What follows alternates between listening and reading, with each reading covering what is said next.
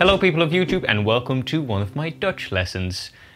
Today we are going to be doing the second of our three-parter about personal pronouns. The first one was about subject pronouns. Today we'll be talking about object pronouns, and in one of the next Dutch lessons we'll be talking about possessive pronouns as well. Just like subject pronouns, object pronouns have a full and a reduced version that I elaborated quite a lot on in my first video about subject pronouns. In this video I'm not going to go as deep into the functions and applications of reduced and full forms. If you want to know more about that, then I do recommend you watch the first video up there. Because that video I properly split up in two parts, where I first just talked about the full versions, and then after that I just talked about the reduced forms. In this video I'm gonna combine the two. So when we get to the example sentences with subject pronouns, we will have a full version, a reduced version, and then, of course, the English translation. Right, so let's just dive into it, shall we?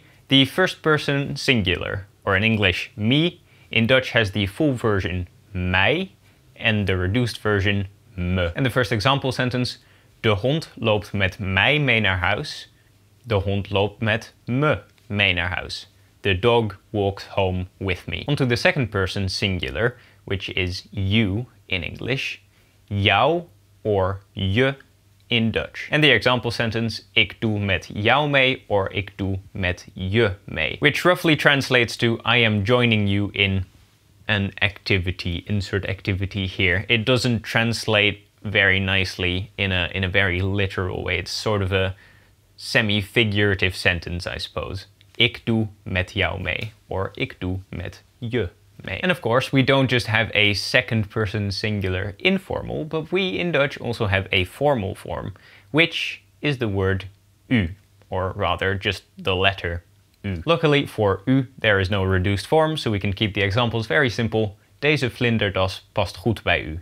This bow tie suits you very well. Then on to third person singular, and just like with subject pronouns, object pronouns apparently have a lot of different reduced forms for third person singular. But the thing about all of these reduced options is that they all sounded quite dialecty to me, and of the options available I only use two, which I will show you in this video. If you are interested in learning the other reduced forms for third person singular, then do check out the first link in the description below, because that is the source I used for this video. So all of the different reduced forms are in that article. But yeah, the reduced forms I could use with my slightly more northern Dutch twang, I will talk about in this video. So for the male side of things, or him in English, would in Dutch be hem, or in possible slightly more northern accent, apostrophe m. We gaan met hem naar de tandarts. We gaan met hem naar de tandarts. You can hear that I kind of swallowed the start of the word, so instead of saying hem, I just say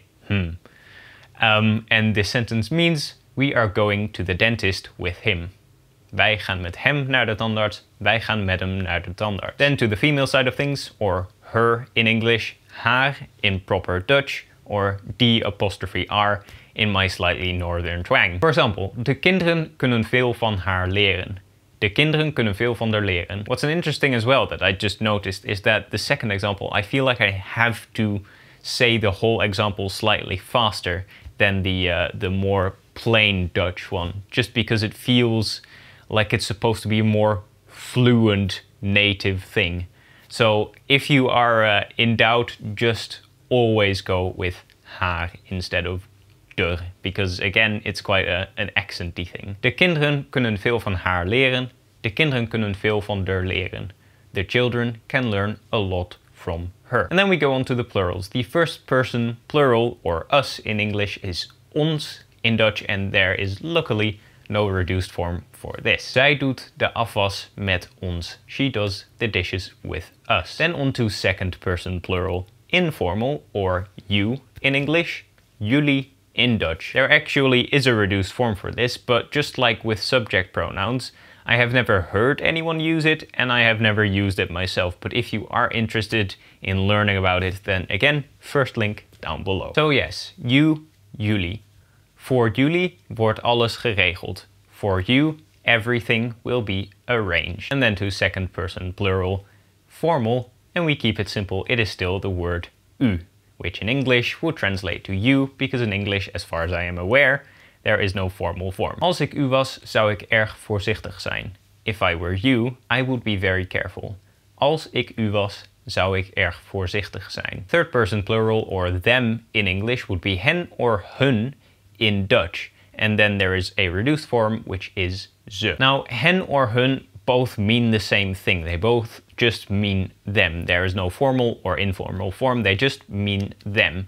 However, there is a weird set of rules attached to them that is kind of complicated about where to use which variety of the word. These rules go far outside the scope of daily Dutch usage and definitely outside the scope of this video, even outside the scope of my knowledge of Dutch grammar, so I am just going to leave them out of this video. However, I have linked an article down below that you can check out. It is a slightly complex Dutch article, but if you want to check it out, then you can learn about where to apply hen or hun. One key item from this article to note though is that it says that if you use hen for everything and just forget about hun, you aren't considered wrong. So just using hen for everything would be counted as correct, even though it is slightly grey territory. Over elaborate explanation, but just keep the word hen for them in mind, and then the reduced form ze. Hij geeft hen het cadeau,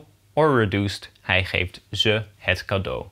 He gives them the present. And that, ladies and gentlemen, is going to be the end of this video about object pronouns. Now, like I said, this is the second one in a three-parter. The first parter, which you can check out right now, is a video about subject pronouns in which I am a bit more elaborate about the whole full form and reduced form thing. And then the last one, which will go up in a couple of weeks, presumably. I am not really working from a schedule. But that one will be about possessive pronouns. For now though, thank you very much for watching. Don't forget to randomly push some of the positive buttons down below, and I will see you next time. Ciao!